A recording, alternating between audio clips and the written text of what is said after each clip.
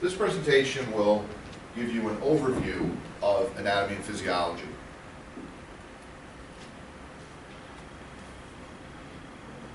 Knowledge of anatomy and physiology is vital for your work as an emergency medical technician. Your ability to recognize problems, treat them. You need to know the basic principles of the way the body functions from its basic core elements, from the cell, the basic unit of life. Take into this consideration that the basic component of life is the cell. Cells tend to group together with like cells, cells that are just like them, and these groups of cells form tissue. Tissue is molded into a shape that becomes functional, and that functional shape is called an organ. Organs group together with other organs doing the same function and is part of an organ system, like the gastric system, the neurologic system, the cardiac system, the respiratory system. And then these body systems group together to form the organism, the human being, the human body. So understanding of anatomy and physiology from its most basic core structure, the cell, is very, very important, not only for emergency medical technicians and emergency medicine, but all medicine as well. So we're going to be reviewing the fundamental anatomy and physiology structures and their functions. In order to understand how something works, you can better understand how to treat it when it begins to break down. And the breakdown of body systems is known as pathophysiology. So, it's important to understand a working anatomy. In addition, you need to understand the terminology for anatomy. This is very important and is part of the discussion today.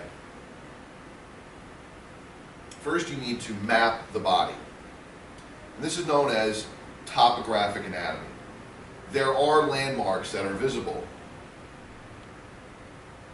and these are known as superficial landmarks. They serve as guidelines to the structures that are lying beneath them, because the only real organ you can see very clearly is the largest organ in the body, which is the skin. So a topographical anatomy puts the patient in what's known as the anatomical position.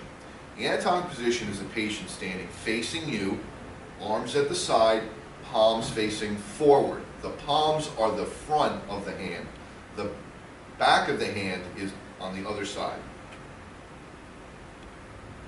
We then cross-section the body into imaginary planes.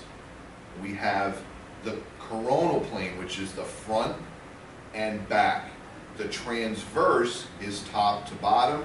Sagittal or lateral is left to right. So this is a graphic that illustrates all of the imaginary planes of the body. This is the important part in mapping, is setting up a topographical box structure.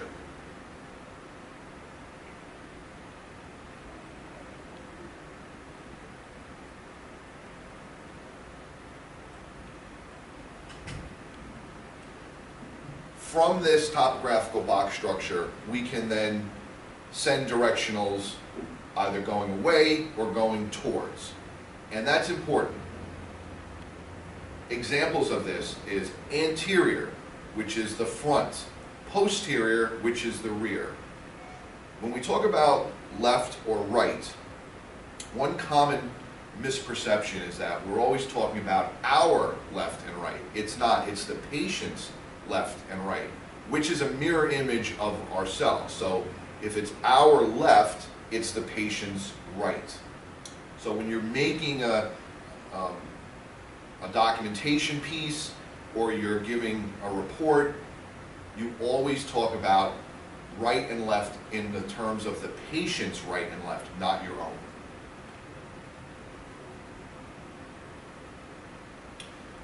For instance, if you look at this graph, this picture of a patient,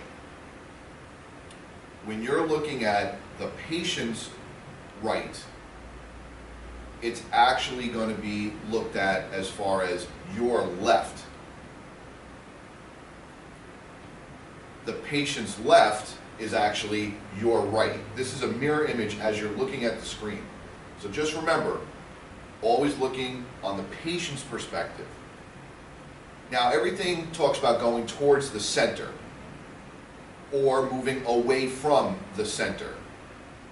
The center of the body is known as the midline.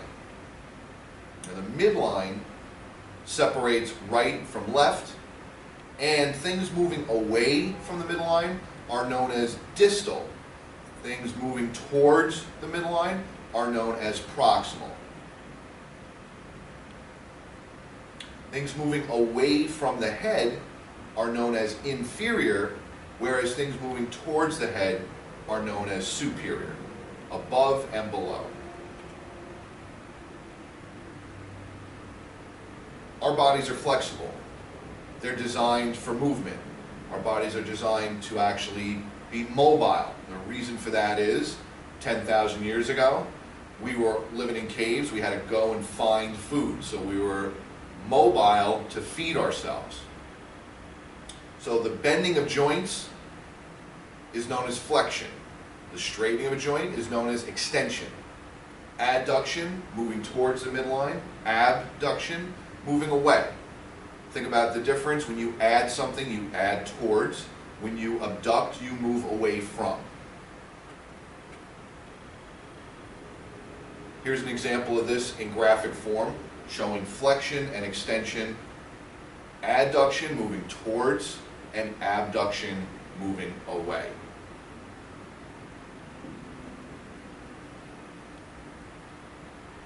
Our bodies are designed to have equal sides, right and left. This is known as bilateral. We are same one side as well as the other. So your right arm looks a lot like your left arm, and your right leg looks a lot like your left leg. The right side of your face is the same as the left side of your face. Down in the abdominal section, there are 4 quadrants. The reason why we separate into 4 quadrants is because the abdominal portion of the body has many organs of digestion. Between the stomach, the spleen, the liver, the intestines, and even the appendix have to be separated into quadrants.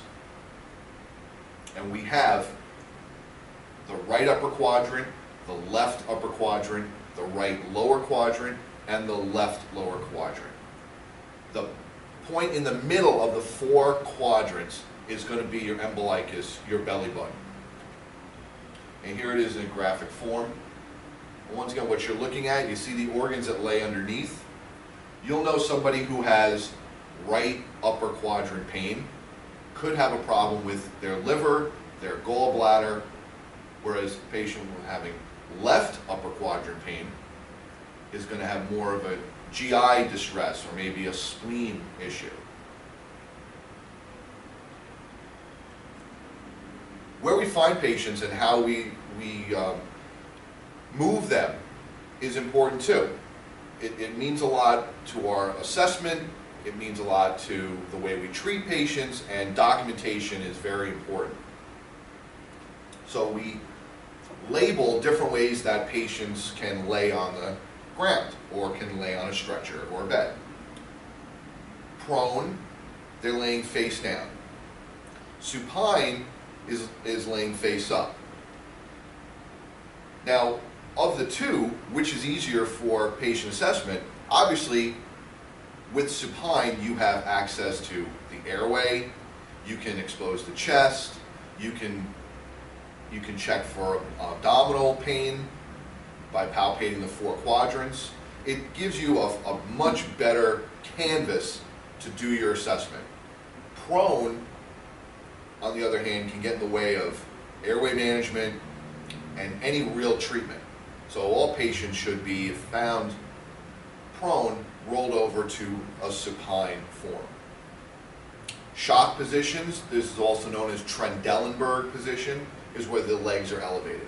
And we do that to have gravity assist us in bringing some blood down from the legs, where it's not necessarily needed right away, to the chest and the brain. Positions that you find patients to be put on stretchers are known as Fowler positions.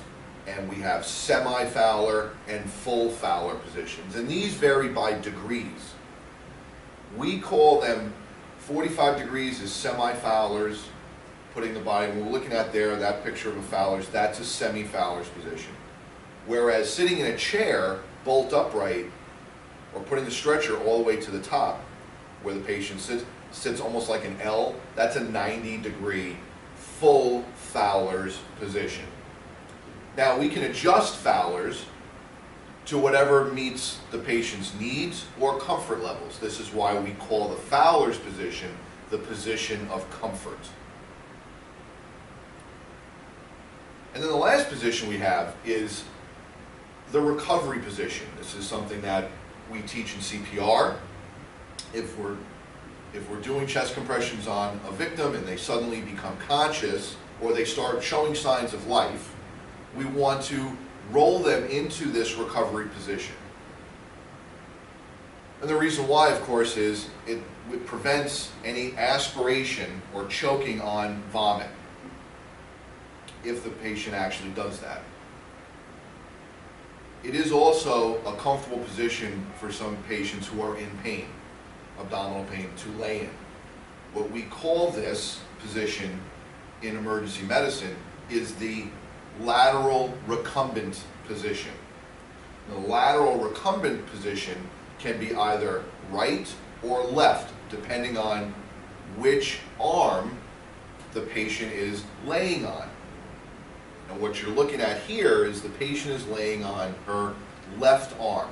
So the patient is left laterally recumbent.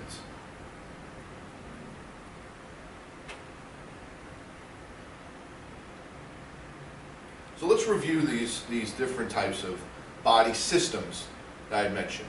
Once again, the basic unit of life is the cell. We have trillions of cells in our body. Like cells will group together to form tissue. So bone cells will stick together to form a bone tissue. Tissues they merge together to make a shape, a usable shape for the body, and that's known as an organ. Organs will group with other like organs and make up an organ system. And then finally, these organ systems will all work together to keep an organism alive, to create the organism itself, the human body. Now, what gives us our shape is our skeleton. It also, in addition to providing a shape and mobility, it protects us. It protects our vital organs. Rib cage, for example, will protect our lungs and our heart. The skull will protect our brain. Skeletal system it's comprised of bones, ligaments, tendons, and cartilage. Remember that ligaments and tendons and cartilage are the areas that connect to the bone. Ligaments connect bone to bone, tendons connect muscle to bone, and cartilage serves as a cushioning agent for space between bones. So once again, ligaments connect bone to bone. You find them in your knee. You have your anterior cruciate ligament, your posterior cruciate ligament. They connect the femur to the tibia. Tendons will connect your bone to the muscle. They stretch off a muscle and they attach to bone. And then the cartilage is the squishy space between bones. It provides cushioning and support.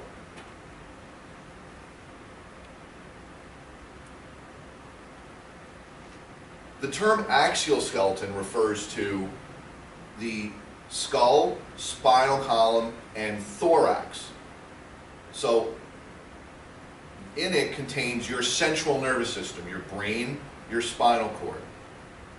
Coming off of the spinal column is the thoracic part called the ribs. The rib cage is also known as the thorax. The skull is made up of a total of 18 bones. You have 4 that comprise your cranium, and then 14 that comprise your face. And you have your mandible, which is your jawbone. And you can see that these different bones are given names. The cranial bones are known as the parietal, the frontal, the temporal, and the occipital. The parietals are on the side, the frontal is in the front. The temporal come off of the frontal, this is where your temples are located. And the occipital is in the back.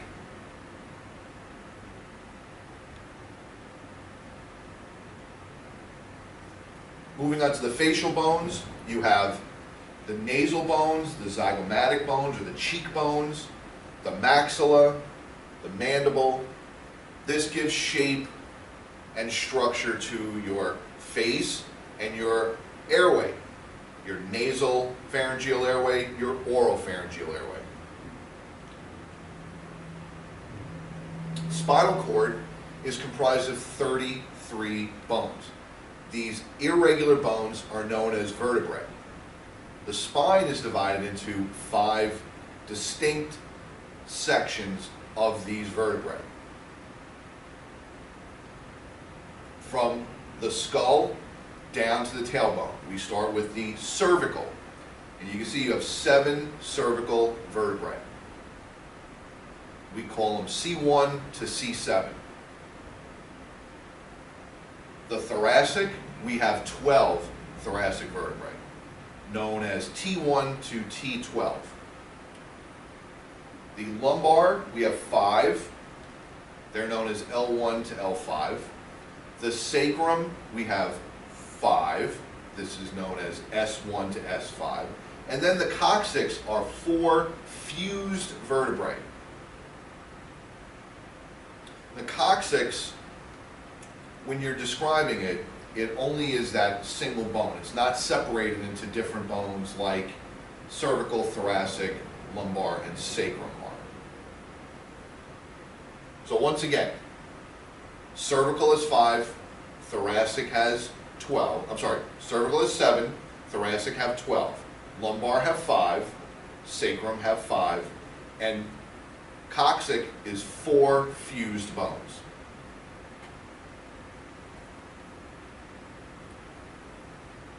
Now coming off the thoracic vertebrae, the 12 thoracic vertebrae, are bony structures known as ribs. And these ribs encompass around. They come around to the front or the anterior portion of the body, and they connect to the sternum. And this forms the thorax. And it looks like a cage, hence the term rib cage. And inside this cage are your heart, your lungs, your esophagus, and your great vessels.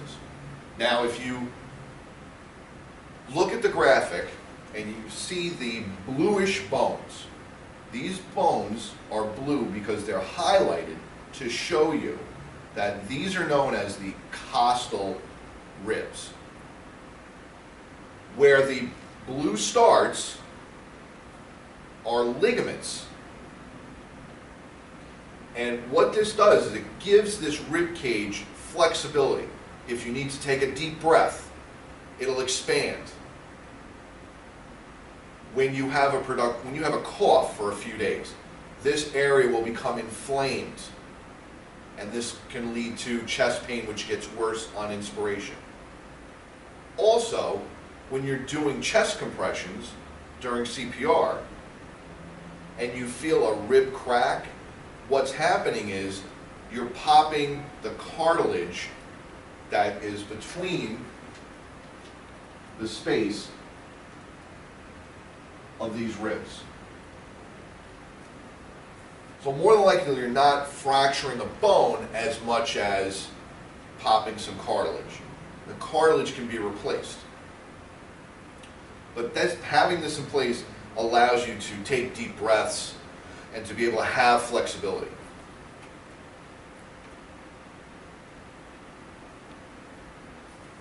So that's the axial skeleton. Now, hanging off of the axial skeleton is known as the appendicular skeleton. And this is the arms, legs, and pelvis. So it includes the upper and lower extremities as well as the pelvic girdle and the hip. Review the upper extremity. The upper extremity extends from the shoulder girdle down to the fingertips. It's comprised of the arms, which is the humerus, which comes directly off and it ends with the elbow joint. Distal to the elbow joint, moving away from the midline, distal is the forearm. The forearm ends at the wrist. Distal to the wrist hinge is the hand, and then finally the fingers.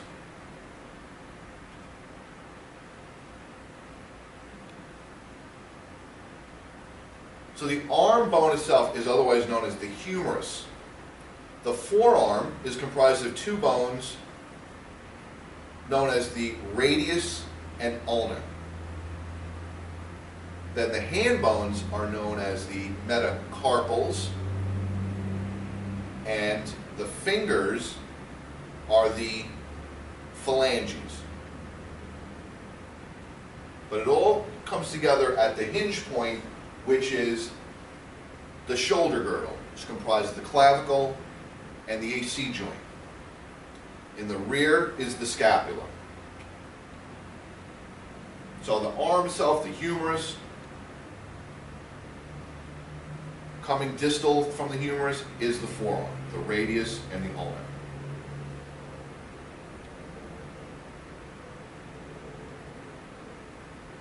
Off of the radius ulna, distal to it, now we start the hand bones. And you can see the carpals, metacarpals, and then the fingers, otherwise known as the phalanges.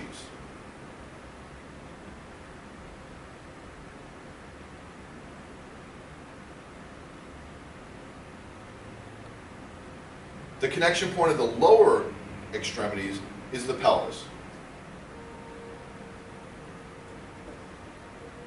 This is the closed and fused bony ring, and it consists of three bones. You have the sacrum, and you have the pelvic bones. The pelvic bones are fused by the ilium, ischium, and pubis.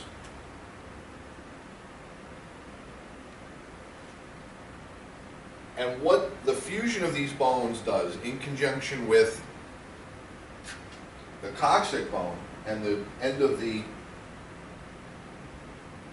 sacrum, it creates almost like a collecting bowl that protects the great vessels, the descending aorta, and the inferior vena cava, which carry a lot of blood constantly. It protects them from the outside and allows for movement.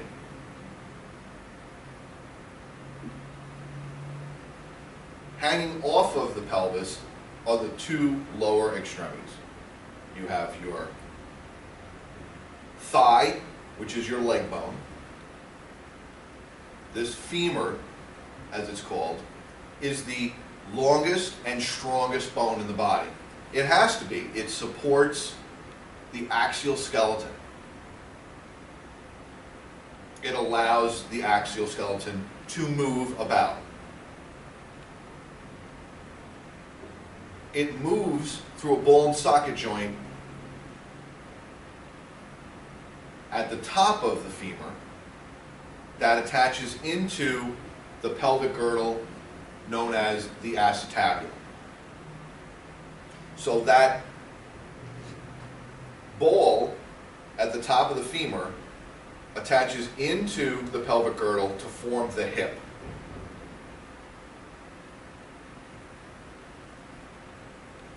Distal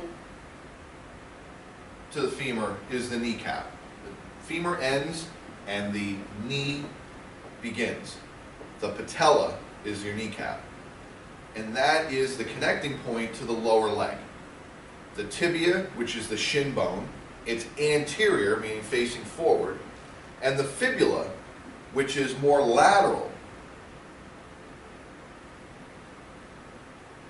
And these two bones make up the lower leg.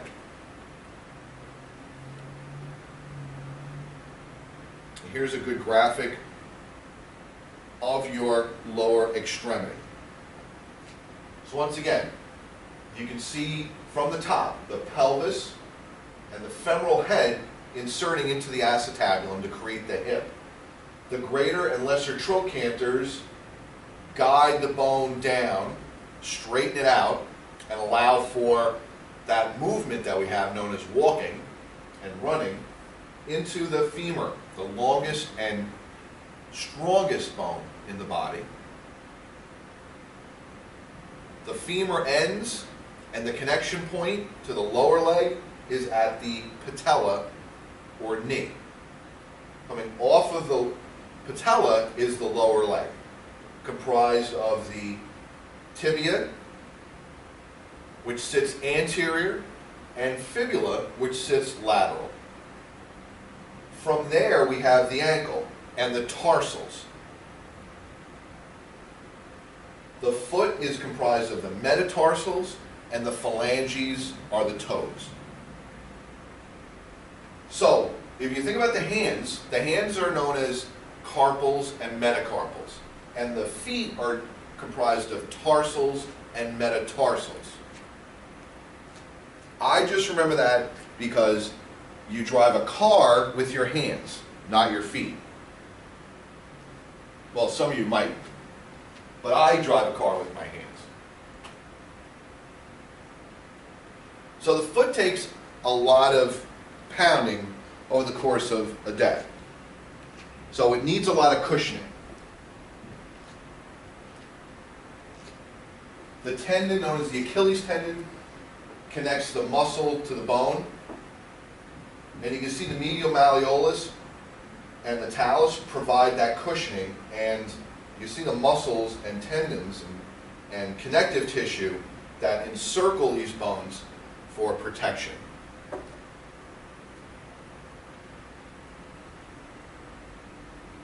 So I described the elbow and the knee. I described the hip and the shoulder girdle. These are examples of joints. Wherever you have two long bones coming in contact together, a joint occurs. So we can have a hinge joint where you have restriction only to one plane. And a perfect example of a hinge joint is an elbow. And you can have a ball and socket joint, which allows for rotation and bending. And there are two major ball and socket joints in your body, the hip and the shoulder. And here we are showing on the graphics the difference between the two.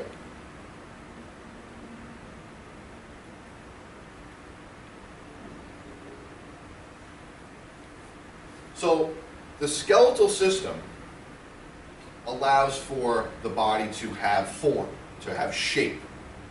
That's necessary for movement.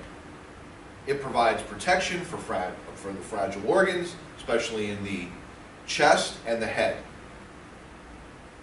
But in addition to this, it's also a storage place for calcium.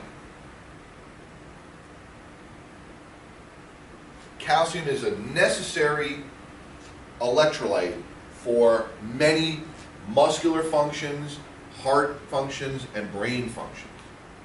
So always having a good supply of calcium is necessary for a healthy lifestyle.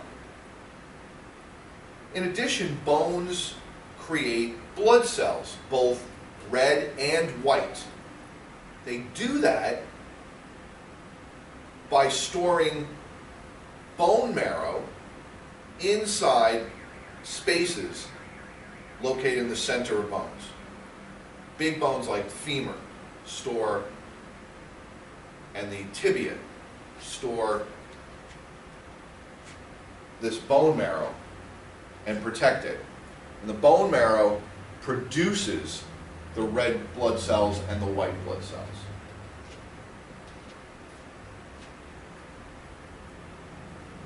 You might find patients with chronic diseases or cancers like leukemia, where the body cannot create white blood cells. They will undergo a bone marrow transplant, where they will receive a donor's bone marrow in an effort to now create white blood cells to battle the leukemia.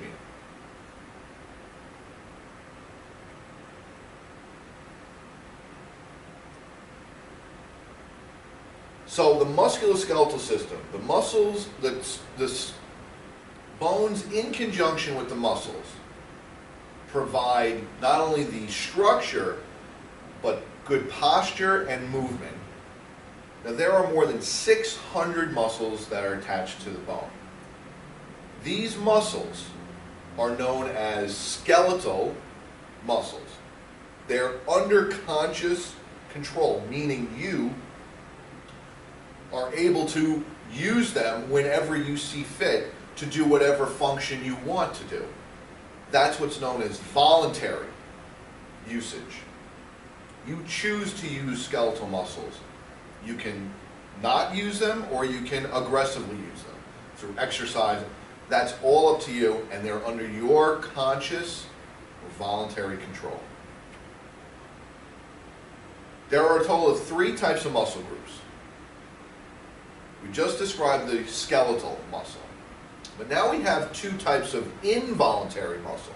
These are not under your conscious control, but they serve vital function to daily living. Smooth muscle you find on your GI tract. Okay, it's in your lungs, your bronchioles, your arterioles of your cardiovascular system. They are not under conscious control. They're controlled by the subconscious part of your brain. The diagnostic center in your brain controls digestion, blood pressure, heart rate. So those are your smooth muscle. Skeletal muscle, cardiac muscle is the muscle that makes up your heart. Now, cardiac muscle doesn't look like smooth muscle. Cardiac muscle looks more like skeletal muscle. It works under the same premise, but it's not under your conscious control. You can't control your heartbeat. But you can control where you're walking to or how you move your arms and legs. So, skeletal muscle is voluntary. Cardiac and smooth muscle are involuntary.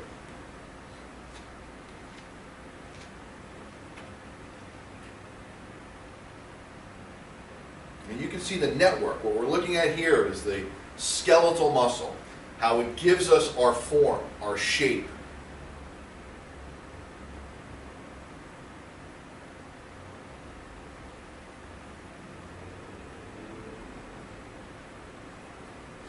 The way muscles work is for a very simple process. They either contract or relax. Contract or relax.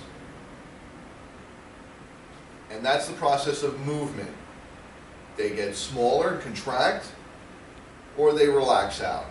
When they contract, the tendon pulls the bone, and that allows for movement. When they relax, the bone goes back into its normal function. That's the process. And also, it's so advanced that while one muscle group is relaxing, another muscle group is contracting. It's an extremely intricate network that's controlled by you and your brain. Now another thing that they can do is, because they're doing all this contracting and relaxing, they have to create energy to do this. And a byproduct of energy is heat. So this is what happens when the body is cold. It will use the muscles to generate heat, and it does it through shivering, through a rapid succession of spasming, of contraction and relaxation. And that resembles the shivering that I'm sure you felt, and you can come across a patient having. That's a sign that the body temperature is dropping and the body is trying to get the temperature back up to normal.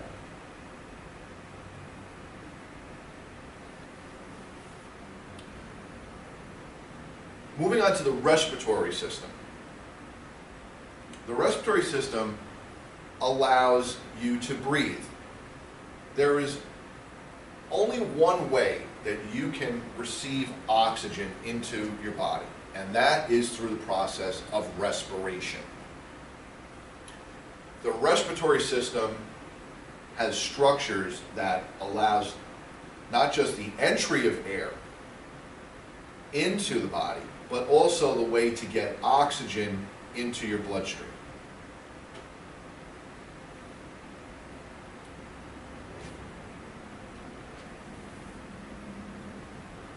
It's an intricate structure of what amounts to a large pipe that has exposure to the outside at the pharynx, the nasopharynx and the oropharynx.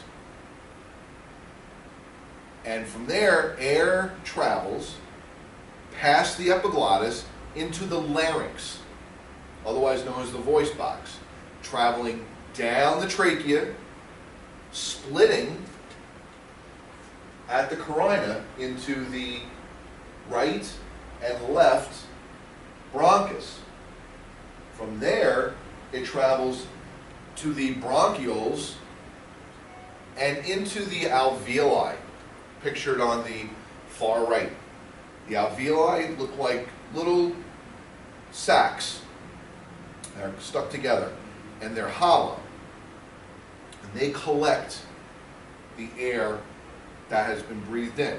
That's the end of the travel for that air.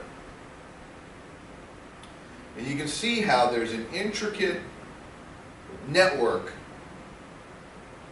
of blood vessels known as capillaries that encircle these little balls of trapped air. And from there, this is how oxygen gets into the bloodstream.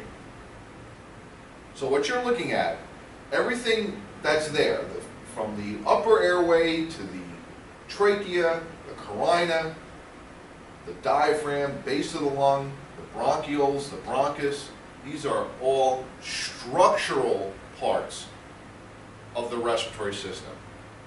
But they serve no function in terms of getting oxygen into the bloodstream. The functional area of the respiratory system is located at the alveoli. Those small little pockets that trap air, they're the functional area, because from there the oxygen molecule can make it across into the bloodstream. Everything else is just in place to make sure that the air gets to the alveoli. And this is everything we have. The upper airway is the nose, the mouth, the tongue, the jaw, the oral cavity. It's where the air first gets in. The upper airway has what's known as the nasopharynx, which is the nasal passage, and in the oropharynx, which is the oral passage. The nasopharynx actually has a filtration device. They have hairs inside, known as cilia, and it also is a warming area. When you breathe through your nose, it becomes a little turbulent, and it actually warms the air, and it filters it out. So if you were going to breathe, optimally, it's better to breathe through your nose than through your mouth. either way, both passages, nasal or oropharynx, are going to lead to the laryngopharynx, which is the opening of the trachea. Now, there are two holes in your neck. There are two pipes in your neck. One pipe is the trachea. That sits anterior towards the front. The other pipe sits posterior, and it's known as the esophagus. And of course, the esophagus is where food proceeds down and reaches the stomach.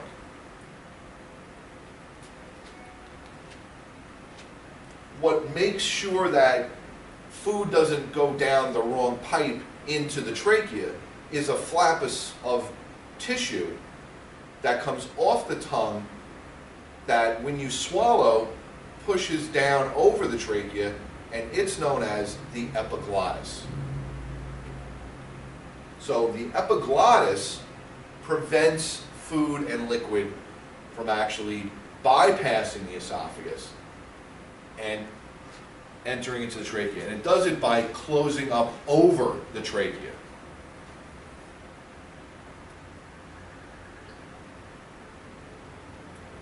Now, a lot of drowning victims, patients you may encounter who have drowned in fresh water, they don't drown because water enters their lungs. They drown because their body attempts to drink the water, the pool or the lake that they're in. And by drinking, the epiglottis covers over the trachea and will not open up. And they literally suffocate by having the epiglottis covering over the tracheal opening.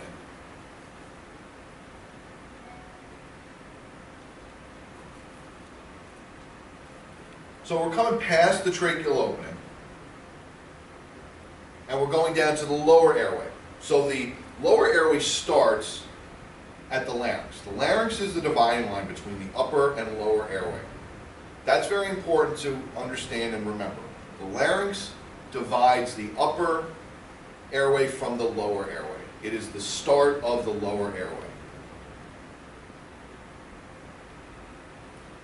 Anterior in the larynx, the voice box, is the Adam's apple, or in men, and the thyroid cartilage in women. Coming off of below that is the cricoid cartilage and the cricoid rings.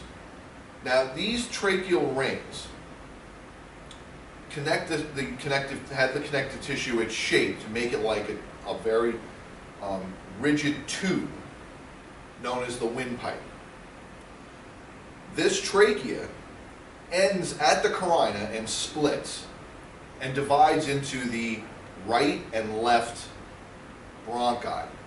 The top of the bronchi coming off the carina is known as the right and left main stem bronchi. From there, we travel distal down towards the alveoli and we branch into the bronchioles. Now, the bronchioles are comprised of smooth muscle, and they actually will regulate the flow of oxygen and air going into the alveoli.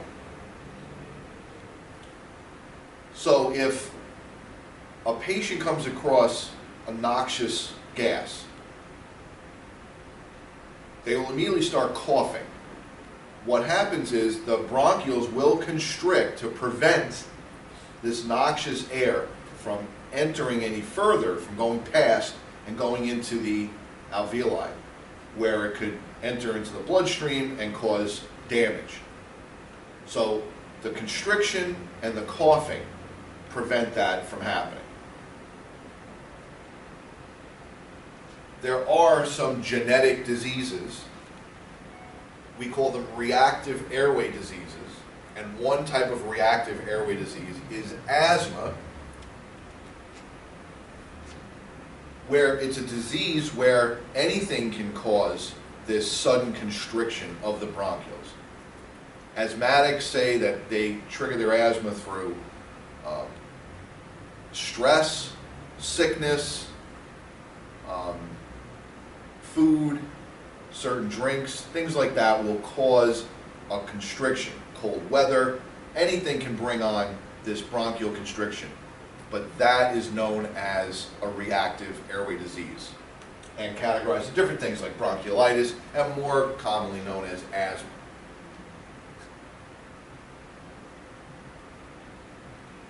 So everything is held together in place by things that are known as pulmonary ligaments.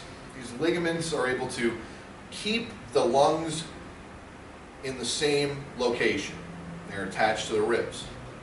In addition, we have arteries and veins that are entering into the lungs, dropping off carbon dioxide, picking up oxygen. And this dropping off of carbon dioxide and picking up of oxygen is known as gas exchange. And that gas exchange, once again, takes place in the functional area of the lungs known as the alveoli.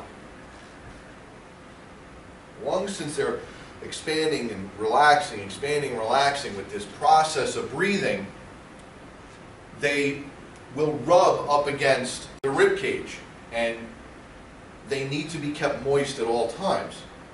So they are encased in a sac called the pleura, and the pleura protects them from actually rubbing up against the bone.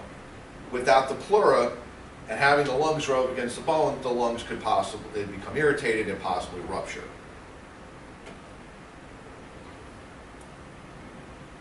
So here's the structure of the lungs. And one thing to look at is to visualize, see just how high up lungs are. Now you can see the diaphragm, the muscle here at the bottom. Just look and see how high lungs are.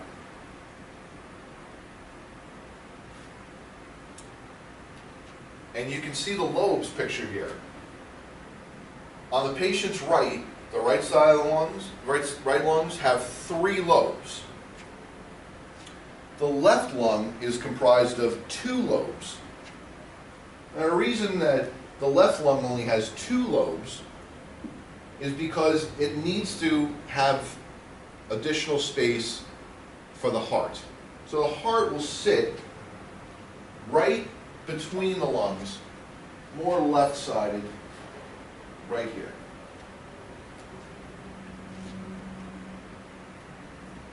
I mentioned the diaphragm, that muscle that you saw on the bottom. Diaphragm is the primary muscle for breathing. It contracts and moves down, it relaxes and moves up. In addition, we have our other muscles for breathing. The intercostal muscles, muscles that are found between the ribs. Abdominal muscles, below the diaphragm in the abdomen. And then pectoral muscles, which come off of the neck and help provide strength for the shoulder.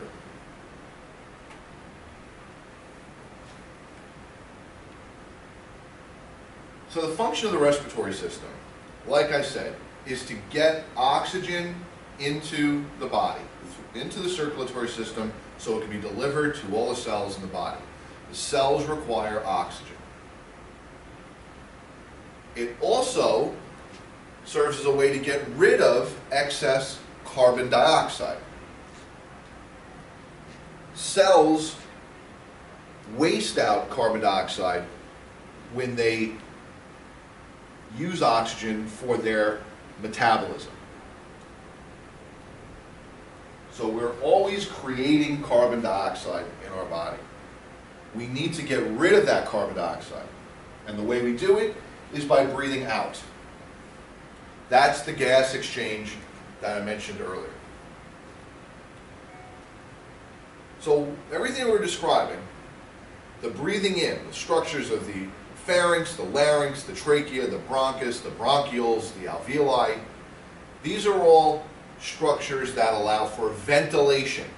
The ability of getting oxygen into the body is a process known as ventilation. When oxygen arrives at the cells, and the cells take in the oxygen and use it to create energy, and waste out carbon dioxide as a byproduct of creating this energy, that's known as respiration. So these are two separate, interdependent functions: ventilation and respiration. Respiration is cellular. It's how the cells get oxygen. Ventilation is how oxygen enters the body.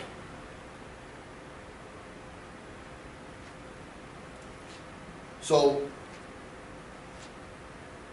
just to describe cellular metabolism, oxygen enters the body into the bloodstream. It's picked up by the red blood cells. The red blood cells have a protein inside of it called hemoglobin. Hemoglobin can actually seat 4 oxygen molecules. Each hemoglobin protein can carry 4 oxygen molecules. So it sees all this oxygen up by the lungs, picks up the 4 oxygen molecules, and off it goes. To give an example of how many red blood cells you have in your body, 1 drop of blood contains 50,000 red blood cells. Capillaries that line the alveoli, that make this exchange, that allow oxygen to jump on, are 1 red blood cell thin. So you can just imagine how intricate this system is. So this 1 red blood cell, as it goes by 1 at a time, picks up 4 oxygen molecules. Then it drains into the pulmonary venules and the pulmonary veins. From the pulmonary vein, it goes into the left atria of the heart, into the left ventricle, and then it gets pumped throughout the body. The next place it's able to pick up and drop off gas are in the capillaries that line tissue and all of the cells that comprise the tissue. So what ends up happening is the oxygen jumps off of the hemoglobin and at this point enters into the cell. The cell uses it with a sugar molecule. Oxygen and sugar are used by cells to create energy.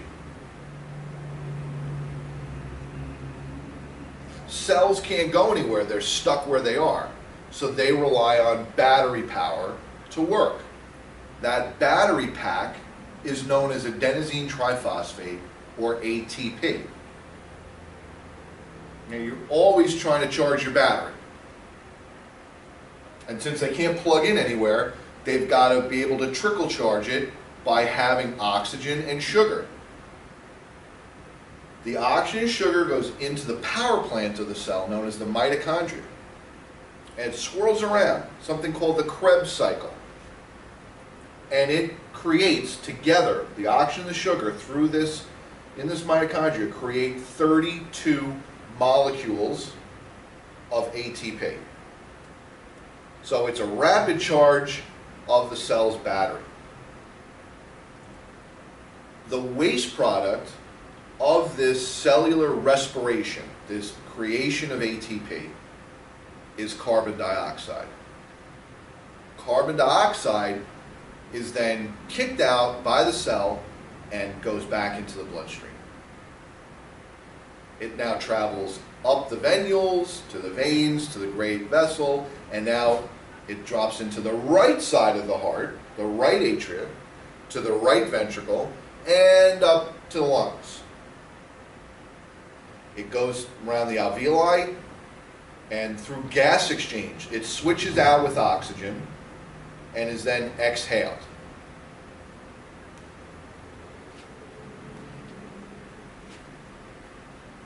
This is the simple process that's occurring constantly in the human body.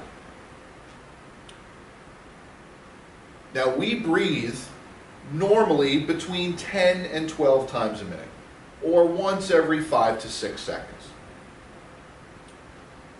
We're driven to breathe because the brain can sense high levels of oxygen.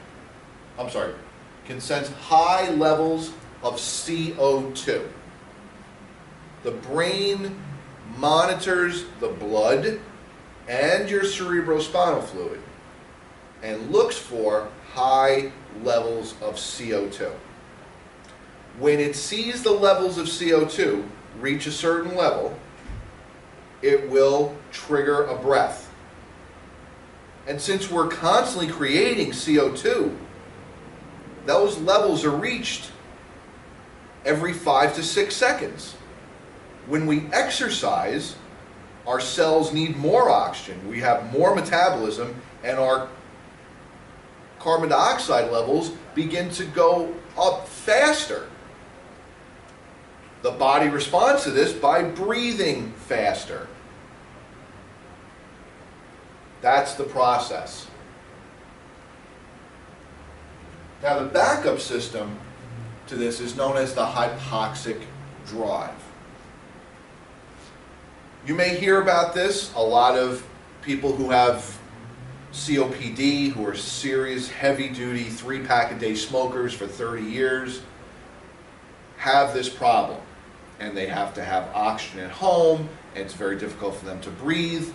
The reason for this, theoretically, scientists have theorized, the reason for this is that all the chemicals that they've inhaled with the cigarettes have thrown off the body's blood and cerebrospinal fluid chemistry so much that the brain can no longer monitor those levels of CO2 to trigger a breath. So what it does instead is it works off of low levels of oxygen. That's known as the hypoxic drive. So the brain, it can't look for high levels of CO2 because of all of the damage that was done with the smoking. So it goes to the hypoxic drive, and it looks for low levels of oxygen, and that triggers a breath.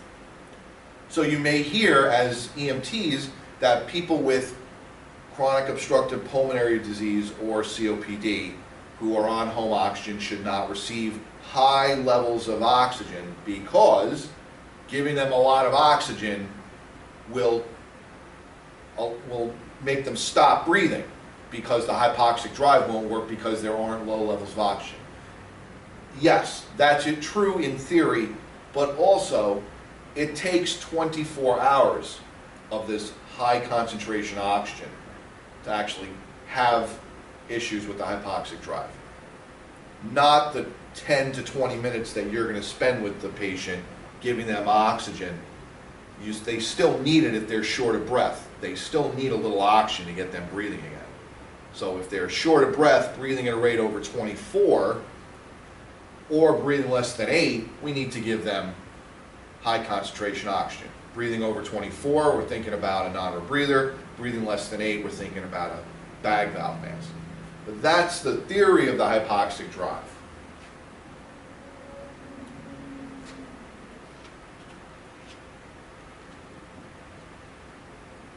So the brain itself controls the breathing, and its drive to breathe is based on high levels of CO2. When it senses those high levels of CO2, it initiates cycles. You have the dorsal respiratory group of nerves called the DRG, initiates inspiration.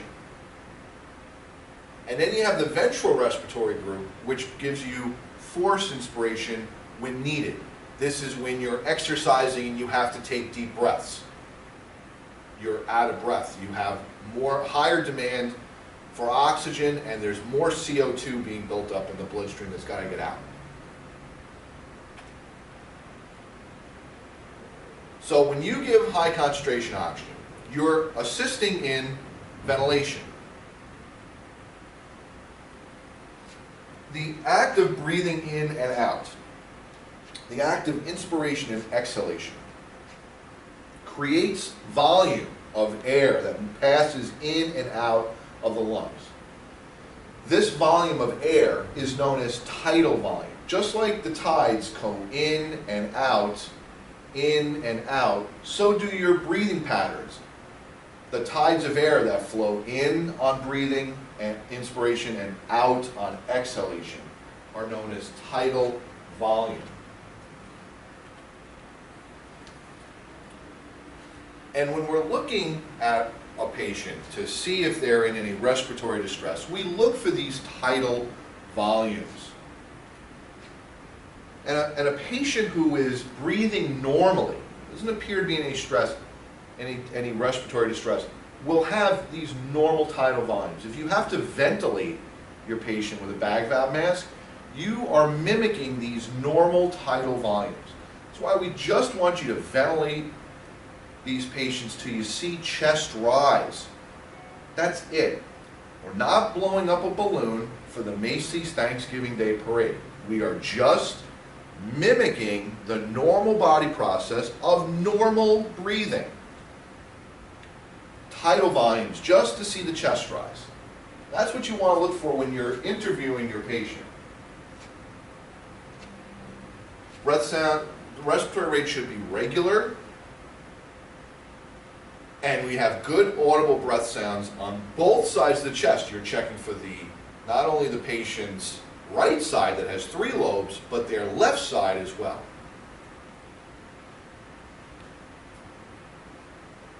More characteristics of normal breathing, you have in addition to the regular rise and fall movement, you'll have some abdominal movement. That's fine. Inadequate breathing. Now patients are in distress and they're trying to get that same process of ventilation, but they have to use other means to normalize it, to use it. That's where we have muscle retractions, tripod positioning, and then those gasping agonal breaths. The skin gets pale, cyanotic. When you're talking about agonal breaths, we're talking about breathing less than 6 a minute. When you have somebody who has those 6 a minute, you have to take over breathing for them. So we're in emergency medicine. We're there to assist patients. We're a service, emergency medical service. Services provide assistance when someone can't do something themselves. So if a person's not breathing, we're going to provide the service of breathing for them.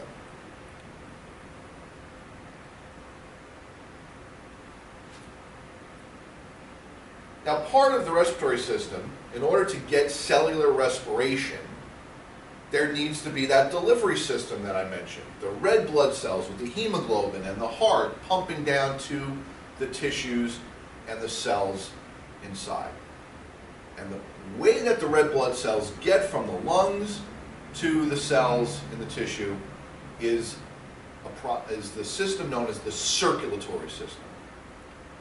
The circulatory system is this complex arrangement of these tubes. From the left ventricle of the heart, you have arteries. Arteries turn into arterioles. Like bronchioles, arterioles can constrict and dilate and regulate blood flow. And from the arterioles, we go into the capillaries. Okay, and like the alveoli coming off the bronchioles, these capillaries coming off the arterioles are the functional structures of the cardiovascular system. It is there at the capillaries where gas exchange takes place. Oxygen is delivered and carbon dioxide is picked up. And then we go to the venules, the veins, up to the great vessels, the vena cava, into the right side of the heart, and then we have the journey back to the lungs. So what I described, going from the left ventricle to the right atria, that's known as systemic circulation. Arteries, arterioles, capillaries, dropping off oxygen to the cells, picking up cells' waste, CO2, going back up the venules, to the veins, to the great vessels, the vena cava and into the right atrium of the heart. The pulmonary circulation goes from the right ventricle of the heart to the lungs. The carbon dioxide is then switched over into the alveoli, traded out for the oxygen, and we travel back towards the heart through the pulmonary vein. And one interesting thing to remember, the systemic circulatory system that delivers oxygen to the cells, arteries pump oxygenated blood to the cells. In the pulmonary circulation, arteries pump deoxygenated blood to the heart, and veins bring oxygenated blood back to the heart from the lungs. So it's opposite.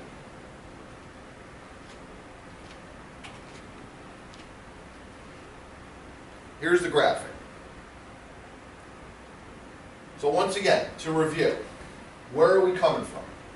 From the lungs. We're picking up oxygen and we're dropping off CO2.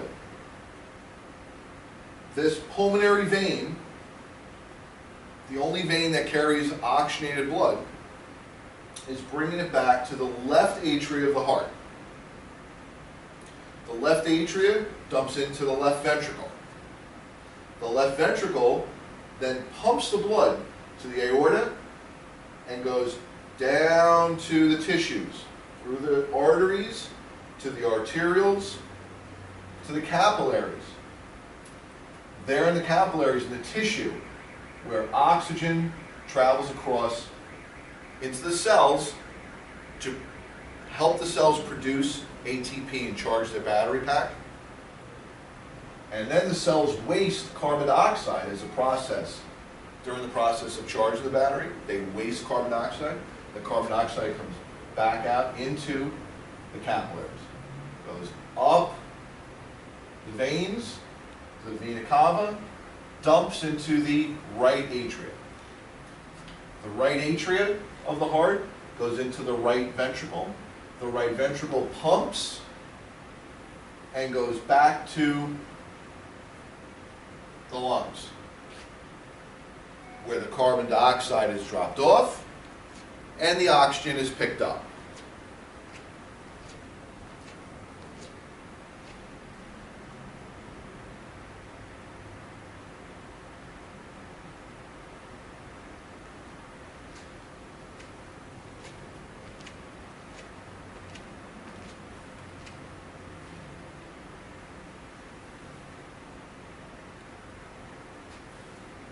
All this needs to happen with a good pump. The only way you're going to have any of this functionality is if you have a good pump. And that pump of the circulatory system is the heart. The heart is a hollow organ. It has 4 chambers, 2 on the right and 2 on the left. The top portion are known as the atria, and the bottom portion are known as the ventricles. So you have a right atria, right ventricle, left atria, left ventricle. About the size of a clenched fist. Each side has that upper and lower chamber. Atrias are upper, ventricles are lower. So the heart is getting its blood from that pulmonary vein and the vena cava.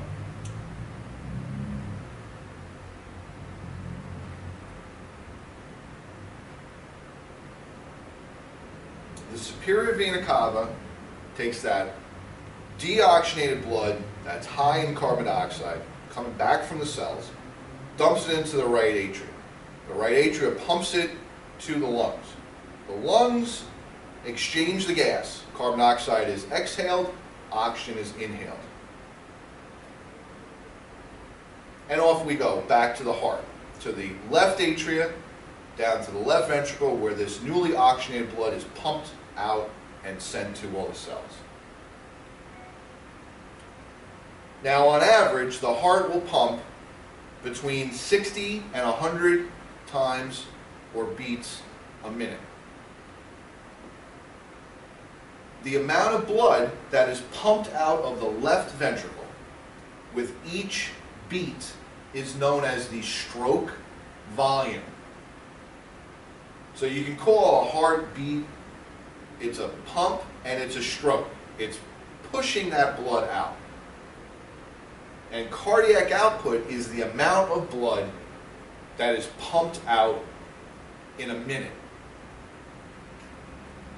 So your heart rate times your stroke volume equals your cardiac output.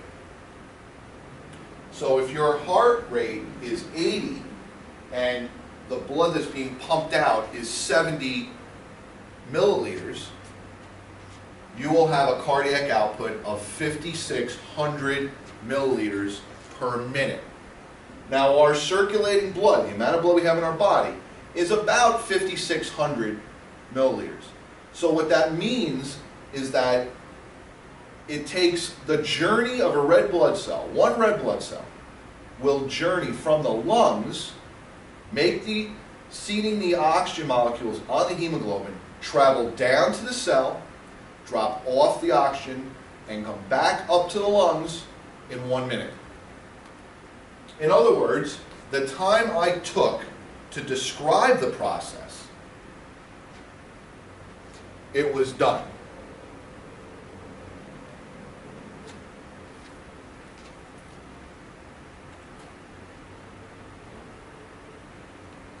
In order for this to happen effectively and constantly, you need to have the pump working in peak form. There is a conduction network that allows the heart to pump in unison. This electrical system allows for smooth, coordinated contractions, both of the atrias and the ventricles. Because these contractions are what allow for the pumping action to occur. So coming off of the heart, or off of the lungs, coming off of the heart are the arteries. And those arteries will branch into the arterioles, which have the smooth muscle that allow for constriction or dilation and will increase or decrease pressure. Every time the heart pumps, you feel a wave on an artery. Arteries that are closest to the skin will generate a pulse that you can feel. The major arteries we have: the aortic artery, the pulmonary, which comes off of the right ventricle and goes to the lungs, the carotids in your neck, the femoral in your thigh, in your femur, the posterior tibial, which is found in your lower leg, your fibula, and the foot, the dorsalis pedis. These are the points where you can actually feel a pulse are the carotids, the femoral, the posterior tibial, and the dorsalis pedis. The aorta and the pulmonary arteries are protected inside the rib cage, and you can't feel them. Two other arteries that you're able to feel that come really close to the skin: the brachial in the upper arm and the radial in the wrist. Now the radial artery is on the side where you have your thumb. That part is where you have your radial artery. And you can see that on the picture. So those are the major arteries, and this network, these are the highways that branch off into the arterioles and then the capillaries.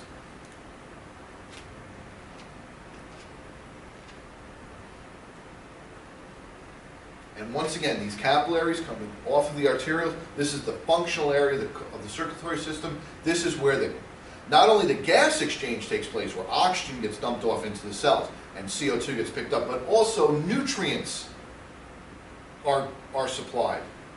Sugar, proteins, anything that you digest in your body that's now in the bloodstream. This is where it gets delivered to the cells, at the capillaries. And it's such an intricate network. There are billions of capillaries. It's since one red blood cell can fit through a capillary bed at a time, it is so intricate, and it's like a netting around your tissue that allows for this blood and the products inside the blood to perfuse into the cells. This is known as perfusion. This is where it takes place. From there, we're going back to the heart, and we do that with the veins. There's no pumping, it's just pushing that brings this blood back to the heart. So veins don't have pulses.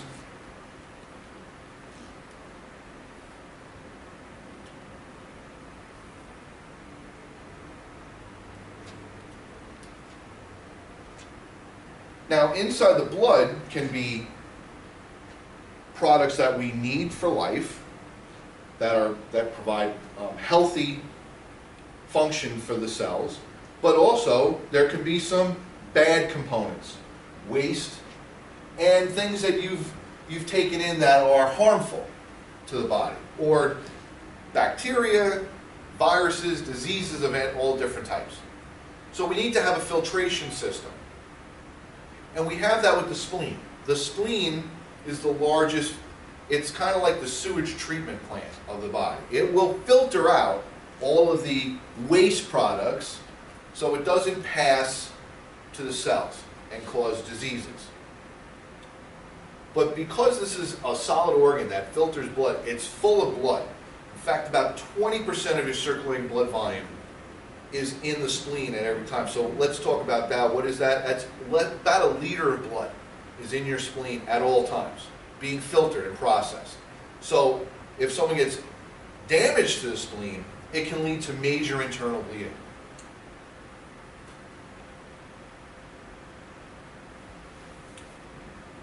So those are the connectors. You have the pump and you have the pipes. Now you need to have fluid. That's the third portion of the circulatory system. Now, fluid is known as blood. Blood, by definition, is connective tissue. It is tissue, but it's loose tissue. It's groups of cells grouped together, but it's in a loose way. It's in a liquid form. The cells that we're talking about are the red cells, the white cells, okay? And then the other formed elements, like plasma, platelets, proteins, these are elements of blood. Plasma itself is the fluid that gives the blood its ability to be liquid.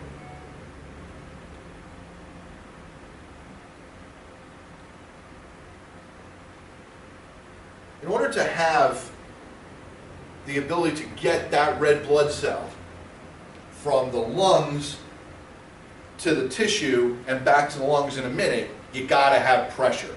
There's gotta be good pressure. And any plumber will tell you, you gotta have constant pressure in order to have this work. You can't lose pressure. There needs to be that pulse pressure with each time the pump works, and there has to be resting pressure every time the pump is relaxed in order to keep it, or else everything would collapse every time the heart stopped its beat in between beats. So having that pulse pressure and that resting pressure, that's known as blood pressure. The pulse pressure is known as systolic pressure. The resting pressure is known as diastolic pressure. So when we take a blood pressure, what we're listening for are the pressures against the walls of the arteries when the heart pumps. That's known as systolic. But also the pressure exerted against the walls of the artery when the heart's not pumping. That's the low point. So people who have hypertension, doctors are more concerned about the resting pressure. So hypertension is defined as any diastolic pressure above 90 millimeters of mercury, because that puts stress on the system when it's not working. it needs to have a little downtime in between each beat. Even if the beats are coming once a second, that period of time in between the seconds, they need to rest. And if they don't rest, if the pressure is too high, it can lead to weakening of the walls, ruptures, bleeds, things like that.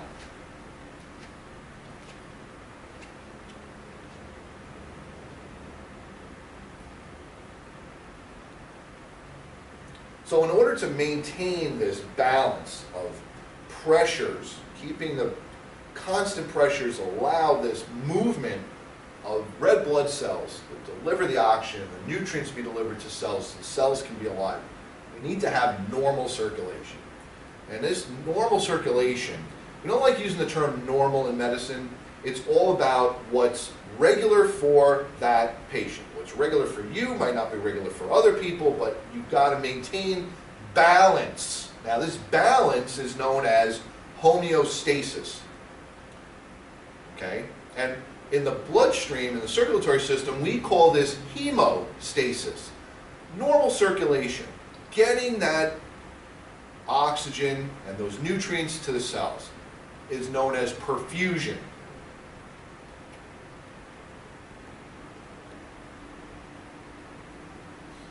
And like I've been saying, the goal of perfusion is to have enough pressure so that the intricate capillaries receive blood supply. If you don't have good blood pressure, you won't be able to get blood to the capillaries. And as a result, the cells will be deprived of oxygen. They'll not be able to have respiration. They won't be able to charge their battery pack, create ATP, and they will begin to die.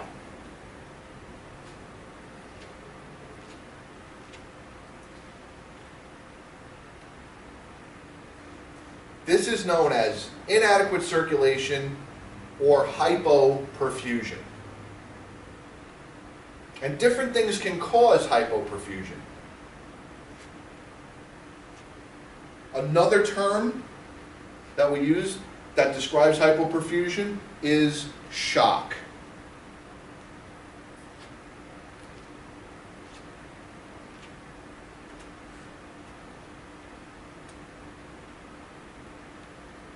So blood, in addition to transporting and delivering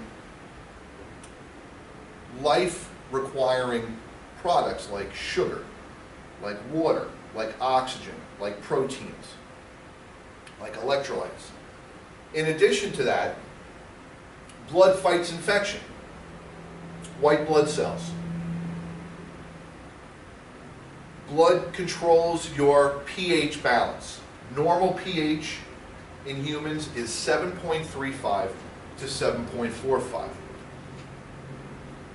The pH measures the amount of hydrogen in a product, in a substance. The higher the hydrogen, the lower the pH number. And the more acidic the liquid is. So,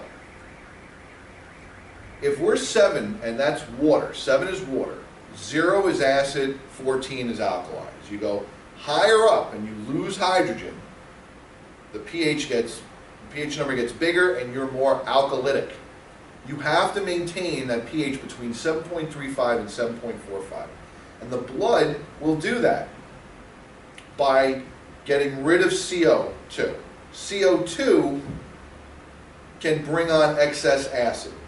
It makes the blood acidic. So having all this excess CO2 will drop your pH. You don't want that. Having too little CO2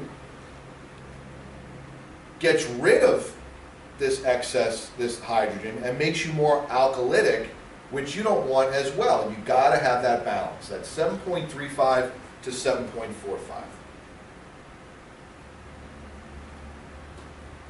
What's also in the blood is the ability to repair the vessels. This is where platelets come in. This is where the proteins of clotting or coagulation come in. And if you have a rupture of your circulatory system, these platelets, along with their clotting mechanisms and the proteins that make these clots, literally create spackle that closes the hole until it can be repaired. Prevents further blood loss.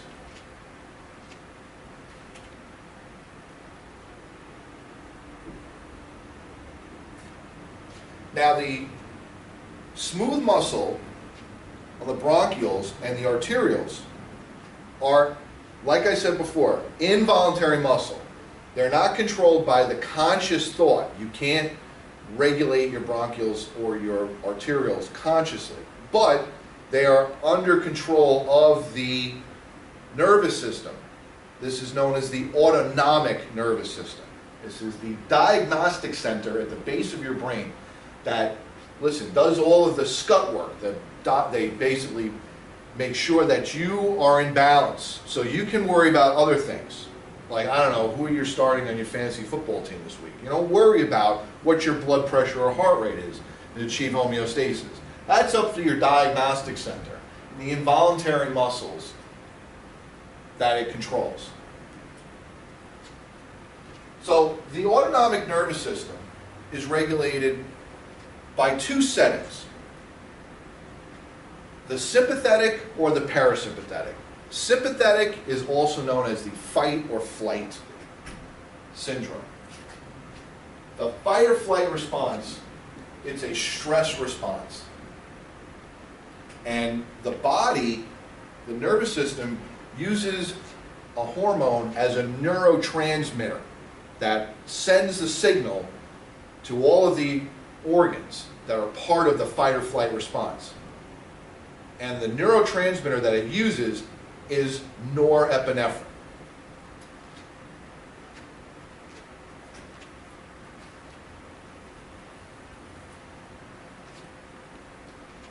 Norepinephrine and epinephrine have effects on the smooth muscle of the bronchioles and the arterioles. They also have an effect on cardiac cells.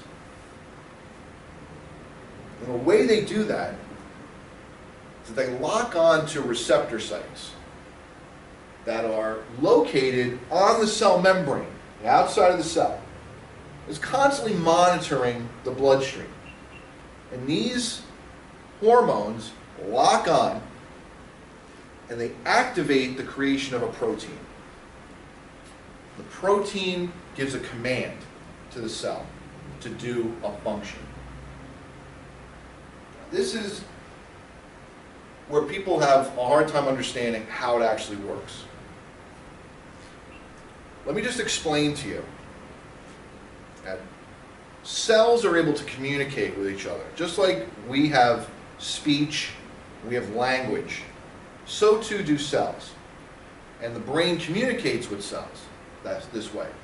And the language of cells are proteins. Proteins are basically strings of amino acids. Amino acids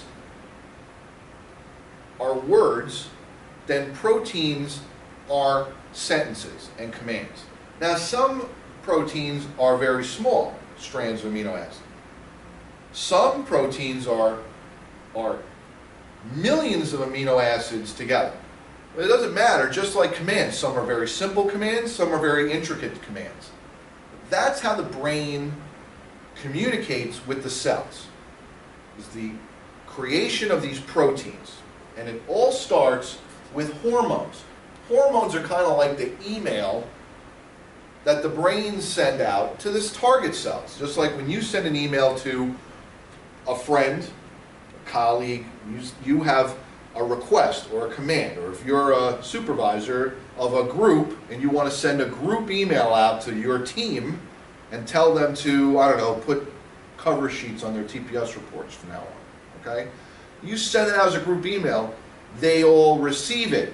But when you're sending out that email, Are you sending it to your targeted group? You send it out to everybody in the World Wide Web. Well, that's what happens with the secretion of epinephrine and norepinephrine. It's sent out throughout this whole circulatory system.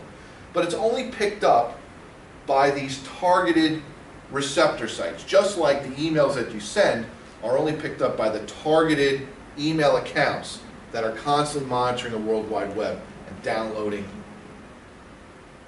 any emails addressed to them. So the norepinephrine and the epinephrine get secreted by the adrenal glands, and the norepinephrine and the epi, they get sent out into the bloodstream. They're picked up by the receptor sites of these targeted cells. And in order to do this, the targeted cells are constantly monitoring the circulatory system. So you have what scientists have determined to be beta and alpha receptors.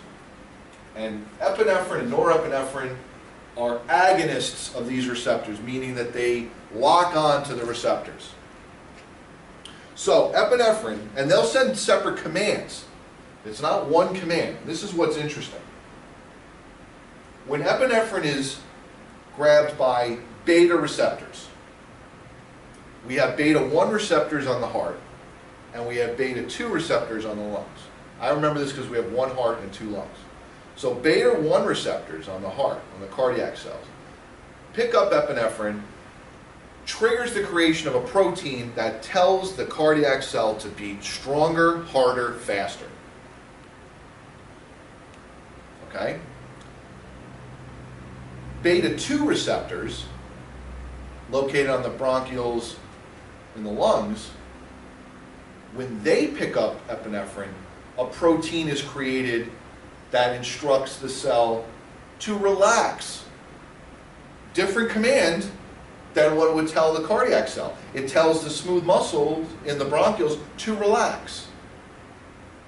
And the reason for that is we need to increase our diameter to get more air in, since we're in a fight or flight response. Just like our heart rate needs to increase because we're under stress, fight or flight response. We're increasing our systolic pressure. Now, alpha receptors are also triggered by epinephrine, and you find alpha receptors on the membranes of the cell membrane of the smooth muscle of the arterioles.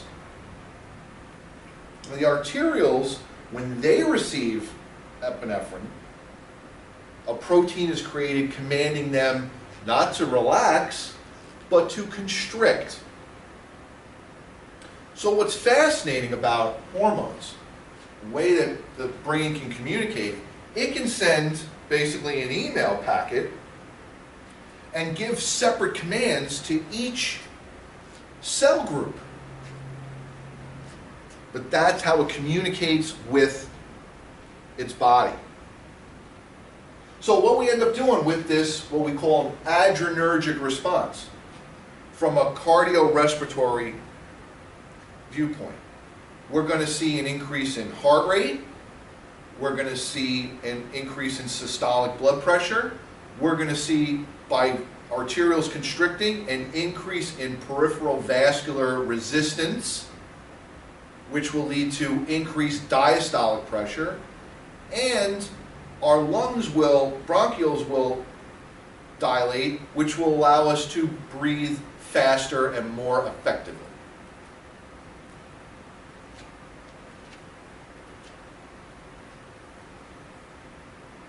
So that's your fight or flight.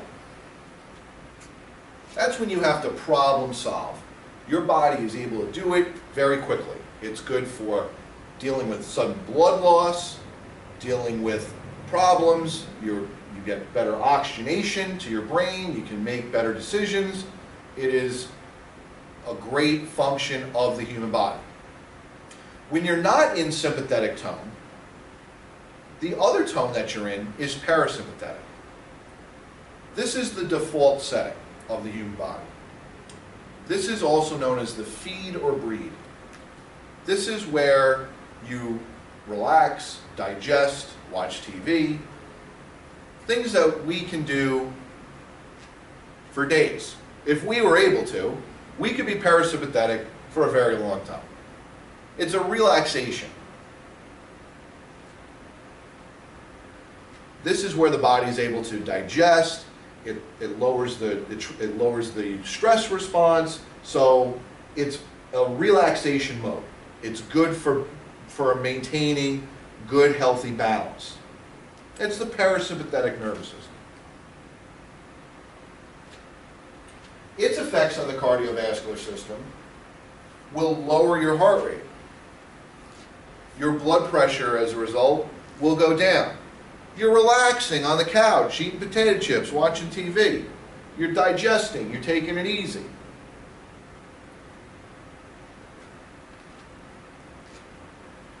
This is not part of your fight or flight response.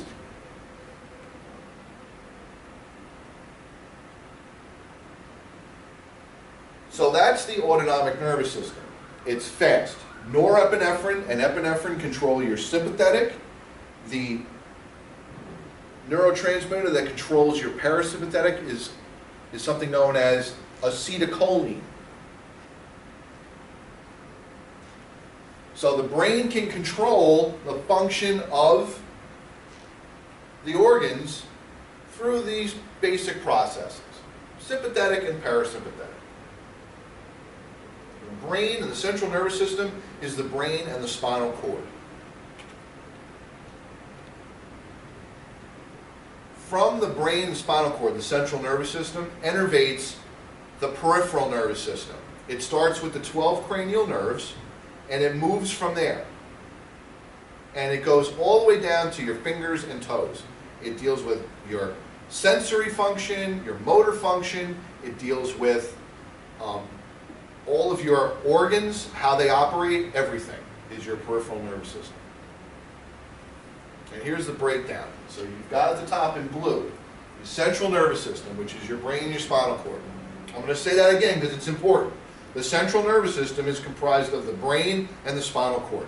From there is the peripheral nervous system. And there are two divisions. You have a downtown tract and an uptown tract, the motor division and the sensory division. The motor division is controlled by the brain, and it breaks down into the autonomic nervous system and the somatic nervous system. We just described the autonomic nervous system, which is split into the sympathetic and parasympathetic, fight or flight, feed or breed. The other part of the motor system is the somatic nervous system. And the somatic nervous system is controlling the skeletal muscles, all your voluntary muscles, your musculoskeletal system. So that's part of your motor division. That's what's coming down from the brain and spinal cord, the CNS, for control. But we also need to be aware of our surroundings. And we receive stimuli that we send up to the brain, and that's the uptown tract, known as the sensory division. It's going to control all this sensory information and interpret it from the reflex arc in the spinal cord all the way up to the top of the brain, to the cerebrum, where it interprets the pain stimulus or things like heat, cold, light. All this stuff is part of sensory. Light, smell, taste, touch, all that is part of sensory. And then the brain interprets it and sends out a motor response. And from the motor response, it's either autonomic or somatic. It's either involuntary or voluntary. And if it's involuntary, it's fight or flight or feed or breed. So this is the structure of the brain. The cerebrum is the intelligent aspect of the brain. The cerebellum controls balance, and the brainstem is your diagnostic center that handles your day-to-day operations. The cerebrum is the CEO. The CEO should just be handling issues as they come in and not worry about the day-to-day stuff. The day-to-day stuff is handled by the operations center, which is the brainstem and the cerebellum. Coming off of the brainstem is the spinal cord. It's a continuation of the brain. And it's protected by the vertebral column, 7 cervical, 12 thoracic, 5 lumbar, 5 sacrum, 4 coccyx. Coming off about, it goes about till lumbar 2 or L2, and then it innervates out and becomes part of the peripheral nervous system. So that's it under graphic form. And what you're looking at here, coming off, innervating off of L2, L3, is a network of nerves known as the cauda equina. That's Greek for a horse's tail. And those resemble a tail, a horse's tail of nerves. One of the major nerves that comes off of it goes down to your legs, known as the sciatic nerve.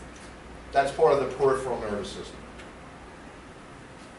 So the somatic nervous system allows for those voluntary muscles to move, and it's under conscious control. The autonomic, we have the involuntary actions, either the sympathetic fight or flight, or the parasympathetic, the feed or breathe, slowing down body systems. And in the peripheral nervous system, we have the downtown tract, the motor, and the uptown tract, the sensory. So when we're doing a neurologic exam, we got to check for both the downtown function and the uptown. We got to check for, in addition to pulse, we got to check for motor and sensory function as well. Because you can lose one and still have the other. Now, I mentioned earlier, the largest organ in the body is the skin. It's actually a body system. It's known as the integumentary system. It's comprised, the skin is comprised of 2 major layers. You have the epidermis, which is the superficial layer. It's what is visible. And the dermal layer, which is more of the functional area of the skin. So the epidermal layer is the protective shield, the protective casing that's actually waterproof. And the dermal layer is where all of the skin's functions take place. Below the skin is the anchoring device that allows it to anchor to the muscles so it doesn't fall off. That's known as the subcutaneous layer.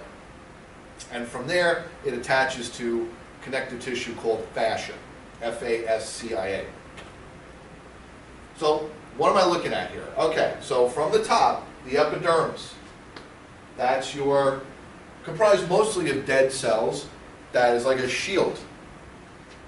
It's a watertight shield shell protection from the outside. Then we have at the base is where these cells are created. And you see these ridges?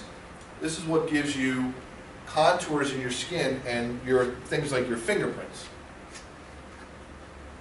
What resides below the epidermis is the dermal layer, and the dermis is where all of your functional areas are. You have your hair follicles, you have your sweat glands, nerve endings, okay?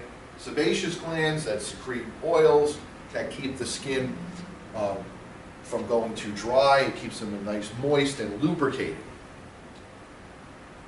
Below that is the subcutaneous layer. This is where excess sugar is kept kind of as storage for when you weren't able to eat. Remember, the body is estimated to be 10,000 years old. This is an old design, and a long time ago, you didn't know where your next meal is coming from. I mean, now we have to determine whether we want to do a walk-in or a drive-through for getting food. So it's kind of different, but it doesn't matter. The body still, if it takes in more sugar than it needs, it will store the excess sugar as fat. And this is where it stores it, right in the skin, separating between the base of the dermal layer and the connective tissue that anchors it to the muscle, known as the fascia. So in addition to protecting the body from the environment, that epidermal layer does, it also works in regulating body temperature. If it's too hot, it will begin to sweat to cool the body down. It also transmits environmental information to the brain, and the brain reacts.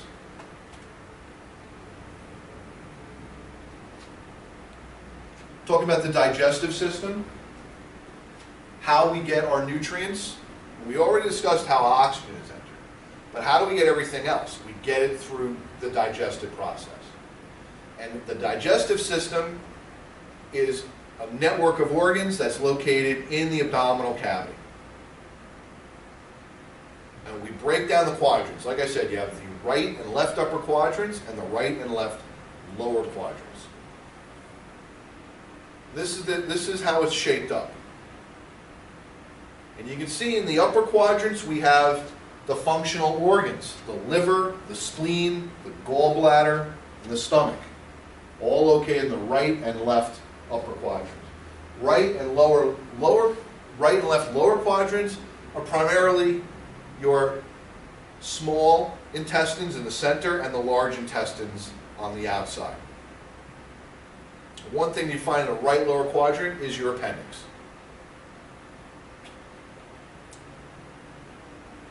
Getting food down into the stomach has the structures that are very similar to breathing. You have your oropharynx. Your mouth, your jaw, start the process of chewing and digestion through that chewing process known as mastication. And it involves the jaw moving back and forth and saliva being bathed on whatever you're eating. And then the food passes through and is swallowed into the esophagus, down into the stomach, where the process of breaking down this complex food into its simplest form, usable for the body, takes place. And it does it through digestion. Digestion starts with acids in the stomach. And the pH of these stomach acids can be 1 or sometimes even a pH of 0. It's really, really acidic. And it destroys a lot of microorganisms right there, so it prevents infection. Then it moves on to the pancreas. The pancreas has what are called digestive enzymes. The thing about enzymes is that they are able to change the shape and break down products without affecting change on their end. So these digestive enzymes are very powerful and dangerous if let out into the loose, into the rest of the body. So the pancreas creates these digestive enzymes and they get dumped into the small intestine and aid in the digestion. And they break down fats and complex sugars. The liver secretes something called bile. Bile also helps to break down. It's very alkalytic. It breaks down the fats that the stomach, the acid in the stomach, wasn't able to break down. From there we go into the small intestine. In the small intestine is where the reabsorption, you absorb all of those nutrients. That's where it takes place. As the food moves through the small intestine, there's a network of capillaries that draw up the nutrients. Proteins, sugar, fats, things that are necessary for human function are now drawn into the vasculature. And they're heading to the liver. The liver is going to filter the blood of any excess stuff that got trapped in, that got absorbed in, that the body doesn't need. And then send out this nutrient-rich blood into circulation. Whatever's left behind that didn't get absorbed goes into the large intestine and is then travels through the large intestine to the rectum and is excreted as fecal waste.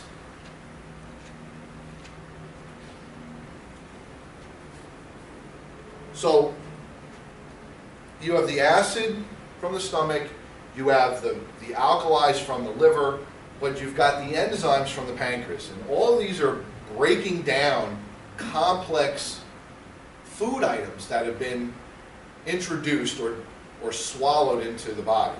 And break them down so the cells can use them.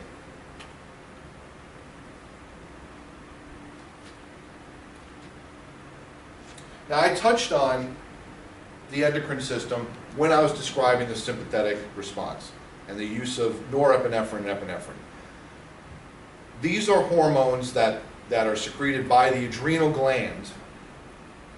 But there are other glands that are out there. There are other email packets that can be sent out by the brain. And this is the system that's used is known as the endocrine system.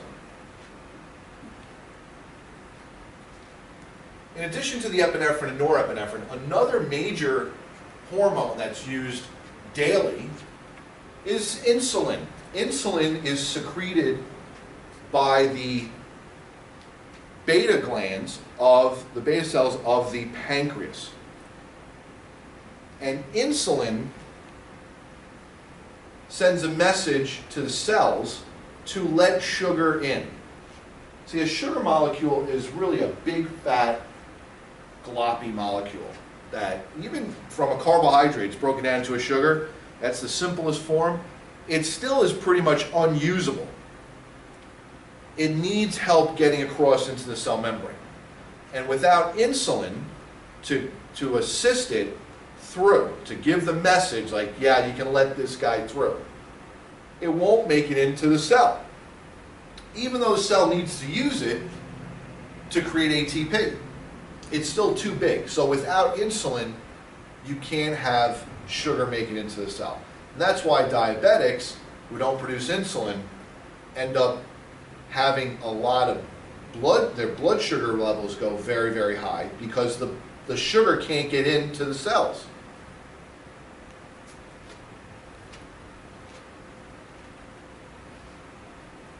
In addition to the adrenal glands on the kidneys and that secrete epinephrine and norepinephrine, and the beta cells in the pancreas that secrete insulin, we have a network. We have other glands. Starting off with the pituitary gland, that's known as the master gland. That's controlled by the brain directly. The pituitary gland can actually send out hormones that tell the other glands to do things. And these glands, that they secrete the hormones that tell the body to do different functions.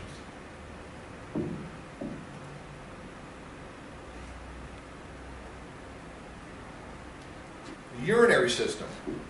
The urinary system is controlling the fluid balance in the body. In addition to getting rid of excess waste, creation of urine, the waste products of normal cellular metabolism, acids from normal cell work, and the off product of muscle use, okay, is also gathered and sent and created as urine. It also controls your blood pressure. So if you have too much fluid, you'll increase your urine production. And this helps in maintaining your pH balance of 7.35 to 7.45. So the functional part of the urinary system are the nephrons that are in the kidneys. So the kidneys are that organ that gives it a structure. You have a right and left kidney. They sit retroperitoneal. They sit behind the peritoneal sac that actually encases the digestive organs. They sit behind that, up against the back. The right kidney is a little bit lower than the left kidney, and it's fed by blood coming off the renal artery. So the renal arteries go into the kidneys, and the blood is filtered through that, and then the renal veins come out with the newly cleansed blood and return it to circulation. The urine that's created by these kidneys drains through the ureters into the bladder and is then excreted out as urine.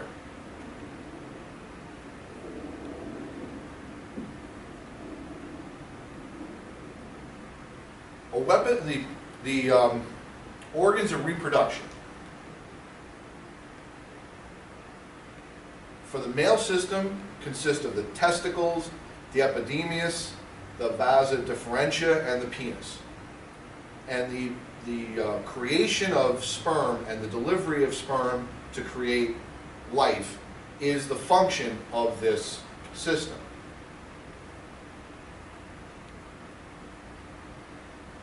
So you can see the testes create the semen. The epididymis gets secreted in and up into the vasa deferentia and out as sperm.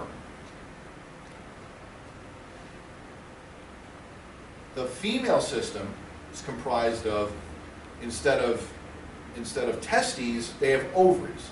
These ovaries create eggs.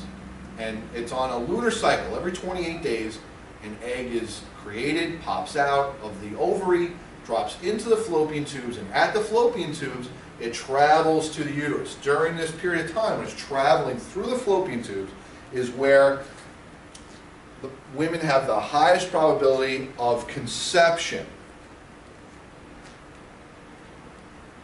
This is known as ovulation. It's traveling through the fallopian tubes and going into the uterus.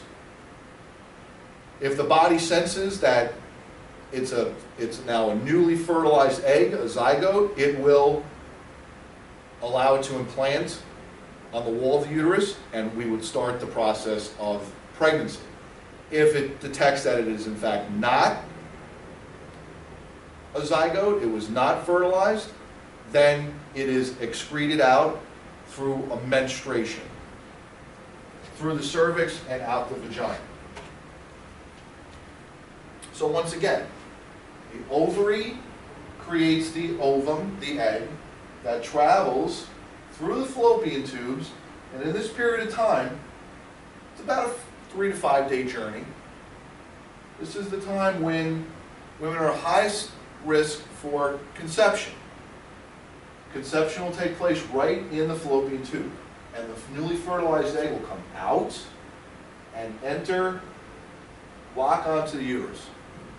If the body senses that it's not fertilized, then the blood that was in the uterus wall that was preparing for implantation by the egg, it gets sloughed off and excreted out down the vaginal canal, and that is known as menstruation. This happens in a 28-day cycle. And when it continues, it starts when, first period is when you end up having your hormonal changes of puberty, about the age of 12, and it goes until the woman runs out of eggs. There's only a finite amount of eggs in each ovary. And the ovaries, they trigger. 1 month does one, the other one does on the other one. So the ovaries go on a 2-month cycle, and they interact with each other. So it goes until they run out of eggs. And they run out of eggs, this is known as menopause.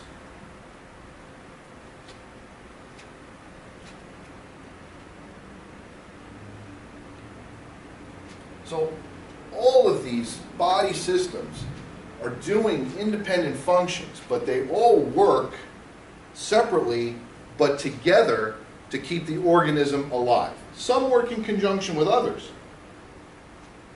They're all pretty much governed by the nervous system. But the takeaway from this is understanding that the functional unit of life is the cell.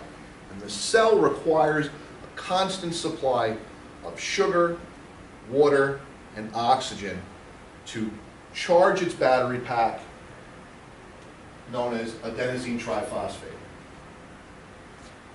The way it receives these nutrients, these vital gases, is through the circulatory system. The circulatory system has to be under correct and constant pressure in order for this to work.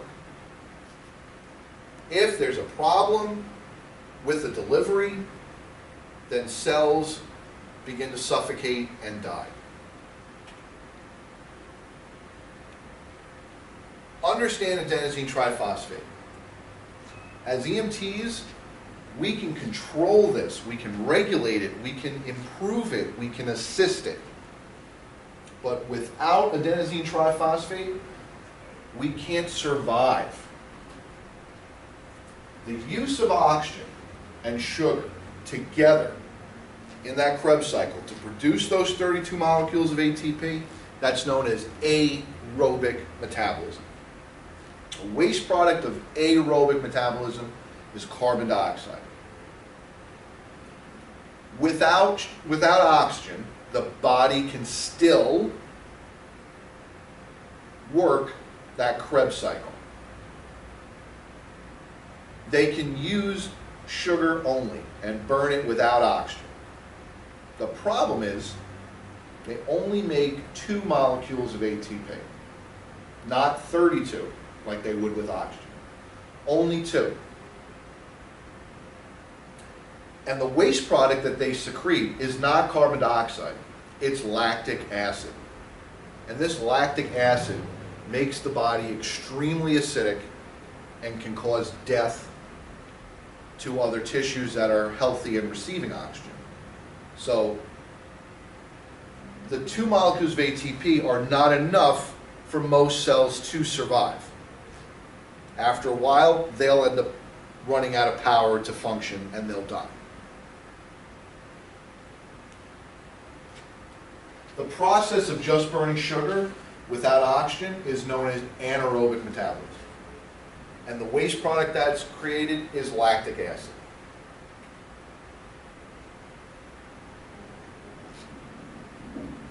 The human body needs to keep these structures functioning in a balance known as homeostasis so that these products can be delivered to the cells to keep them alive. We're trillions of cells that are operating on battery power. That's what we are. We don't plug in. We keep our battery pack running with fuel, the food we eat and the air we breathe. But we've got to get it delivered. Without an effective delivery system, it doesn't matter. We won't be able to survive. So the study of pathophysiology is the understanding of anatomy and physiology and knowing that there is either injury or damage to a system and how we can go about repairing it. In emergency medicine, it's all about maintaining a good airway, assuring good oxygenation, and good circulation. That's known as the A's, B's, and C's, right? Airway, breathing, circulation. We need that sugar, water, oxygen to survive. Well, we're about 60% water, right? That's 60% of our body weight is water. Sugar can be stored as fat. So we'll probably never have an issue with that. But oxygen, you only have a 4-minute supply of oxygen. So if you can get the oxygen into the patient, you give the patient the best chance at survivability because you'll be able to keep the cells alive. And if you have a good airway and you provide oxygen into the airway and you circulate that effectively so it reaches, most importantly, the brain in the emergency setting, and that's all you need to worry about because you have an understanding of the human body. So, this understanding of human anatomy and physiology makes you better able to assess and manage your patients. Knowing your superficial landmarks is important because you know what lies beneath. Remember, bones, ligaments, tendons, and cartilage give the body its human form and shape. The skeletal system provides protection, allows for movement, gives it its overall shape. Musculoskeletal system works in conjunction with the skeletal system to allow for movement. It's under conscious control. The respiratory system is designed, its function is to create a passage for air to make it into the circulatory system. The respiration is the introduction of oxygen to the cell and the picking up of the carbon dioxide waste that was done by the cell as a byproduct of aerobic metabolism. The circulatory system is complex. Remember that arteries, arterioles carry oxygenated blood. Venules and veins carry deoxygenated blood. for the systemic circulation. Pulmonary circulation, arteries carry deoxygenated blood to the lungs, and veins carry oxygenated blood back to the heart.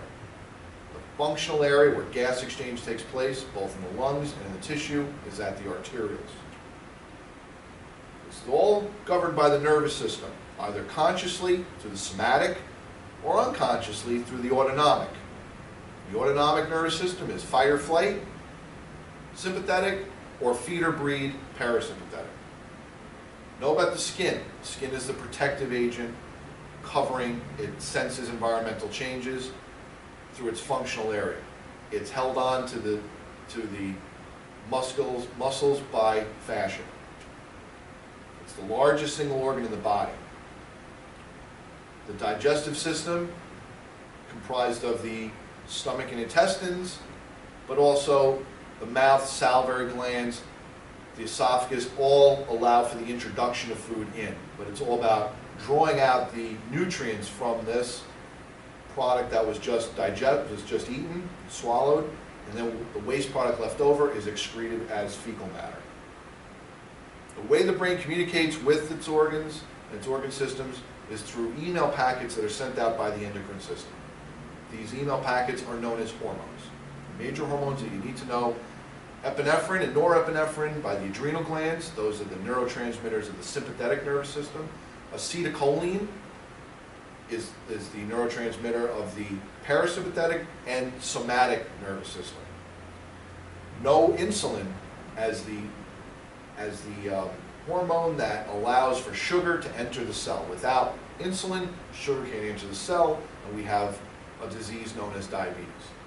The urinary system controls your blood pressure by regulating the amount of fluid in your body. It also gets rid of excess waste from cellular metabolism, uric acid, and the like. Your reproductive systems are governed by hormonal response. Males stimulate the production of sperm. Women have a 28-day cycle that prepares them for pregnancy, and when that pregnancy occurs, the body is prepared to do it by keeping levels of estrogen and progesterone in balance, and if there's no pregnancy detected, then we have menstruation. So, just a quick review, a couple questions. What lies in the retroperitoneal space? You know? It's C, the kidneys. The kidneys lie in the space behind the abdominal cavity. Okay? The spleen, liver, and stomach are part of what we call the true abdomen. Number two, the cartilaginous tip of the sternum is known as what? The costal arch, the manubrium, the angle of Louis, or the xiphoid process. It's the xiphoid process. The xiphoid process looks like a little Indian arrowhead that sits at the base of the sternum. And if you compress it, if you do chest compression a little too low on CPR, you can pop this little Indian arrowhead off and it'll go into the liver, and we don't want to have that happen. So always make sure hand placement is centered towards the top of the sternum. A person with bilateral femur fractures has what? The answer is B. It refers to both sides, bilateral, both sides. If it's one side, it's known as unilateral. The most prominent landmark on the anterior surface of the neck is what? The most prominent landmark. The answer is C. It's the Adam's apple in men, the thyroid cartilage in women. It's the most prominent landmark that you can see, especially in men. Insulin is produced in the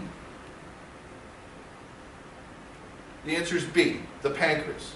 The pancreas, in addition to producing insulin and beta cells, also produces those digestive enzymes that it dumps into the small intestine that aids in the breakdown of nutrients. The medial aspect of a bone is that part of a bone that lies where?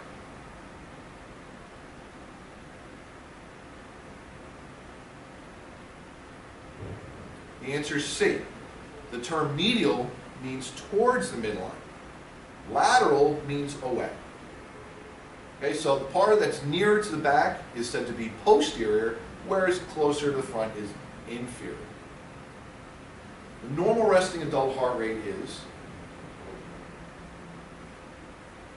the answer is B, 60 to 100. If you drop below 60, it's called bradycardia, or slow heartbeat. If you go above 100, that's known as tachycardia, or fast heartbeat. The left atrium of the blood receives what kind of blood from the where?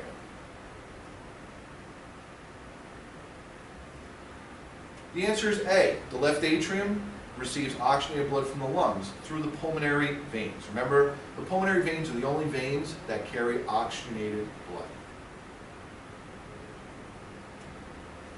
The largest part of the brain is known as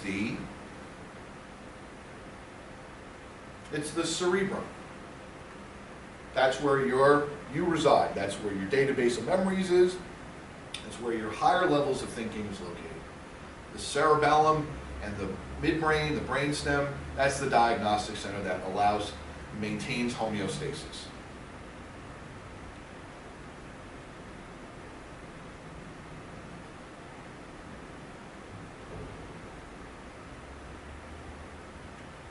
Which of the following statements about red blood cells is false?